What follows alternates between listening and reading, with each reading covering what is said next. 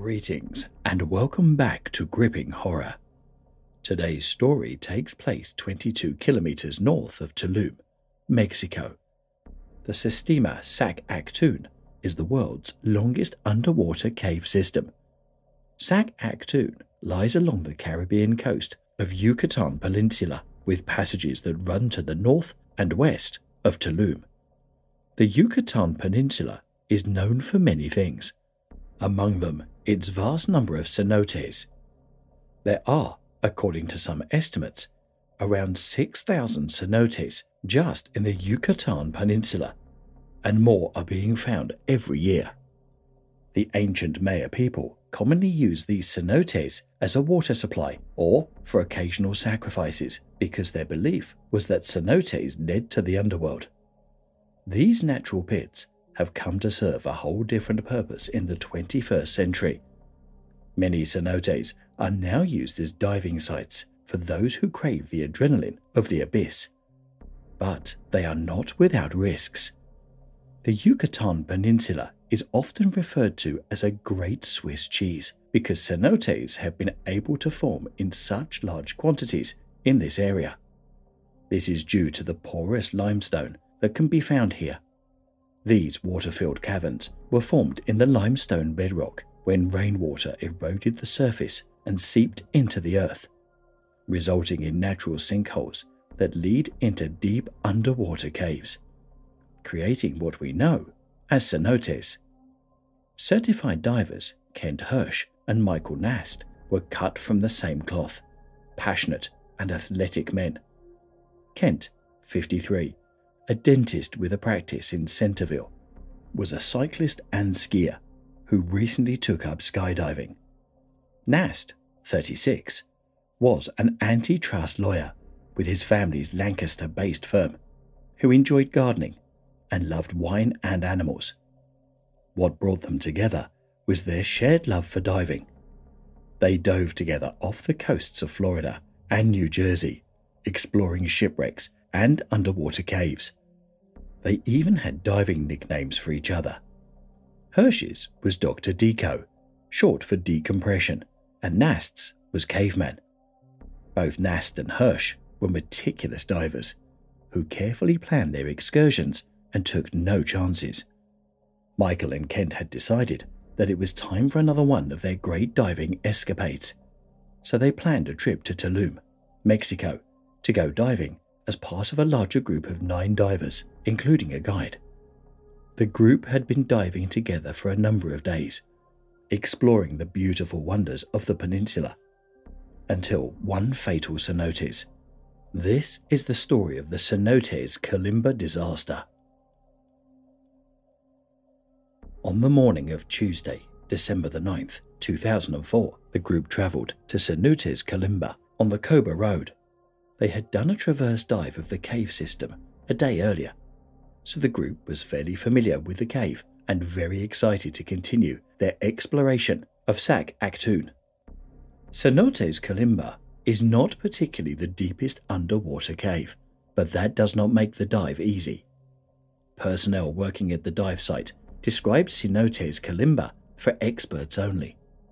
It is a small, difficult to navigate cave with very fragile and confined spaces.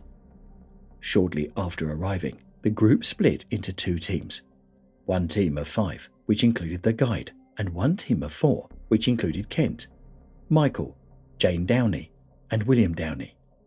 Both teams planned to enter and then exit the cave system at Cenote's Kalimba. Led by the guide, the team of 5 descended first, following the main Kalimba guideline to its end, where they would encounter a snap and gap. The snap and gap is a piece of line of approximately 20 feet in length that attaches to the end of the Kalimba guideline to the Paso de la Gato guideline to create a continuous guideline. Typically, if not in use, the snap and gap is rolled up and placed at the end of the Kalimba line. After reaching the snap and gap, Team 1 installed a PNDM labelled number 1 on the snap and gap line to show any other teams in the cave that this line was being used and to mark their exit at this intersection.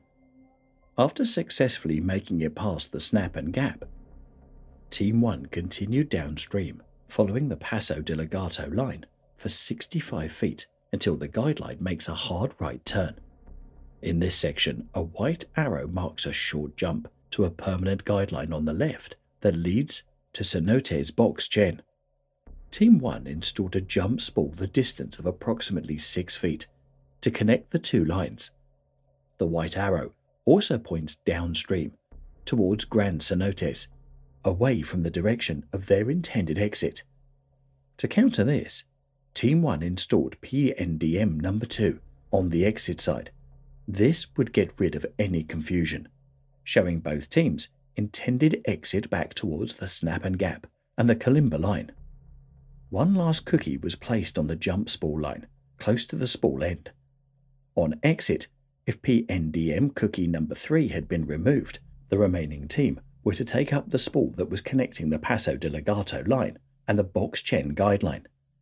Team 1 would then follow the permanent Box Chen guideline for approximately 500 feet, installing an additional spool to make a 5-foot jump to the left that closes the gap on the Box Chen line and continue on the circuit in a clockwise direction until reaching Cenote's Box Chen.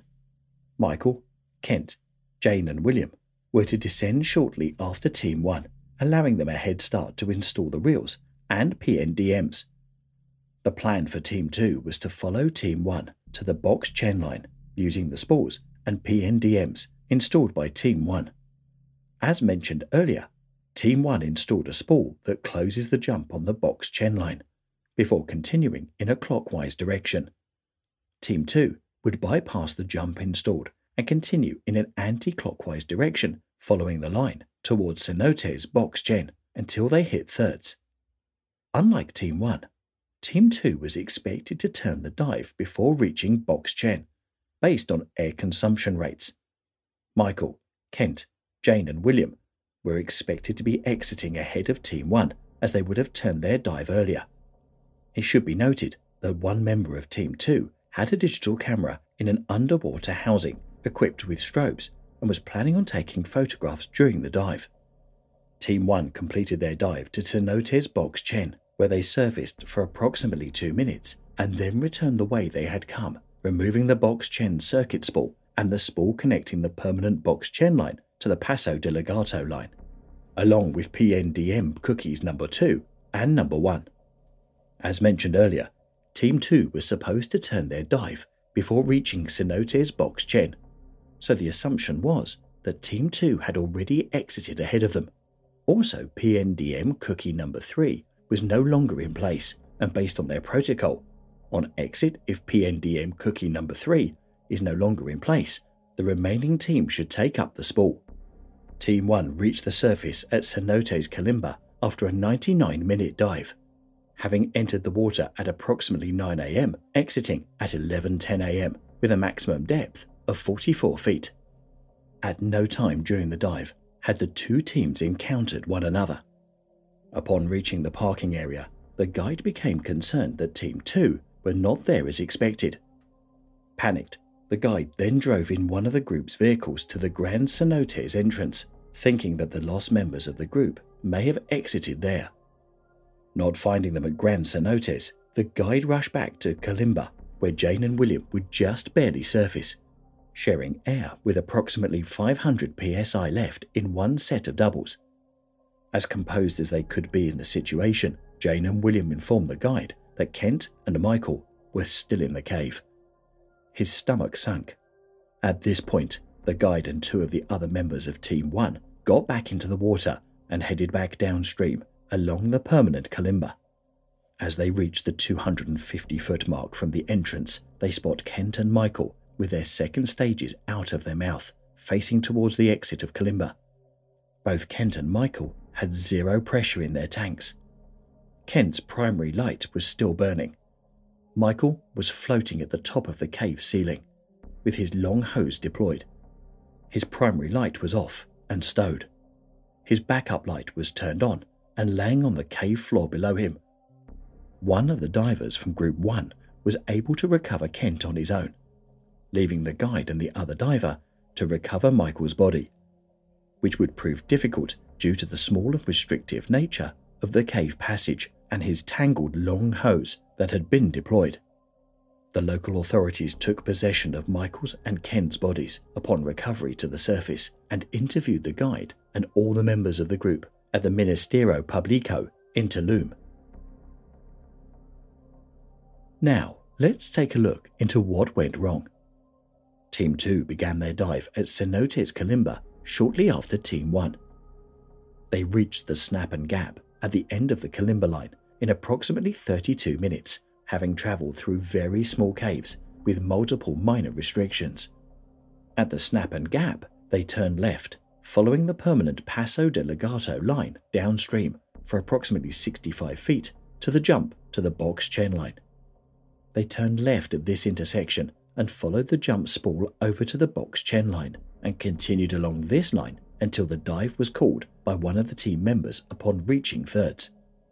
The team turned around and swam back to the spool closing the 6-foot jump from the box chen line to the Paso de Legato line. At this intersection, the last person in the Team 2 removed PNDM number 3 but left in place the jump spool and the PNDM number 2, marking the exit back to Kalimba. The team of 4 all turned left at this intersection rather than right and back to their exit as indicated by PNDM number 2. Team 2 then swam following the permanent Paso de Legato line downstream for 25 minutes and a distance of approximately 1,400 feet. Throughout this time, the team member with the camera reportedly continued to take photos. The team would have swum past 4 key directional arrows, all pointing downstream towards Grand Cenotes. That clearly signifies that the line is not heading toward their intended exit at Cenote's Kalimba. At its end, the permanent Paso de Legato line is separated from the permanent Grand Cenotes traverse line by a distance of approximately 70 feet of darkness.